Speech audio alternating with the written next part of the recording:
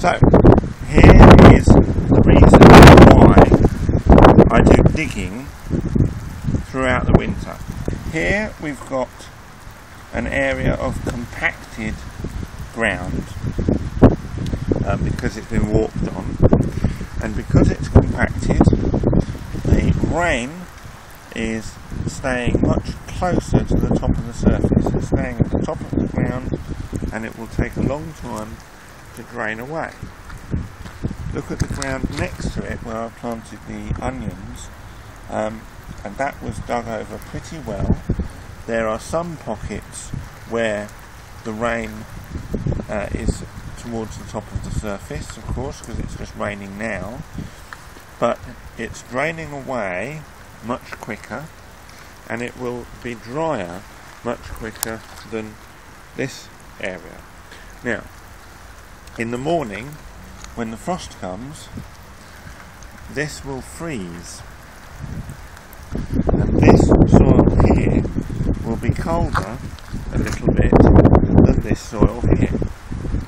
And this soil, if it was all like this, if it was all compacted, the ground would be even more clumpy and even more clay-like than this area is.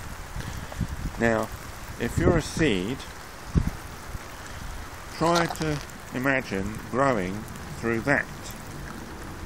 It would be very difficult. In fact, even plants can't really be transplanted out in soil that is like that. It has to be much more like this. So the purpose of constant digging over the winter is so that the rain drains away much quicker, doesn't freeze when the frost comes, and so the soil is kept that few degrees warmer and less clumpy, meaning that we can sow seeds in it or plant things in it much earlier in the year, a few weeks earlier in the year probably, than if the soil were to stay like that. That's the point of doing all the digging over, and I hope I've explained that clearly. And one other thing, obviously today I'm not able to do any of the digging that I was planning to do, but I have been able to do one thing, well, two things. I've righted this grow house because the wind had blown it over, and I've made it a bit more secure, and I have moved out here the lettuce plants which I sowed in the first week of January, and the lettuce black-seeded Simpson.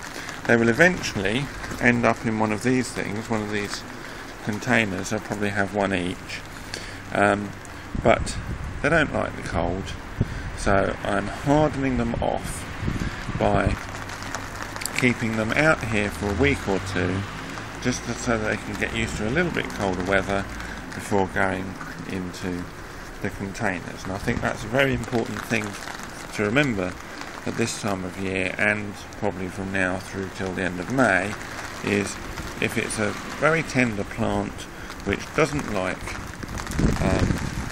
the cold weather and you're moving it from inside, then of course you need to harden it off. And that's my top tip for today, as it were, even if I can get those words out.